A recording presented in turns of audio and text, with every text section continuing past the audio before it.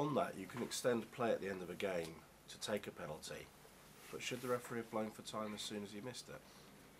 Because it was well beyond the 5 minutes. The answer to that is yes. But he wouldn't be brave enough to do that at home, would he? It's in the rules, it's in the laws. Yeah, but he'll say that there was still 2 seconds to go, so he'll take the kick off. Wasn't time for kick-off.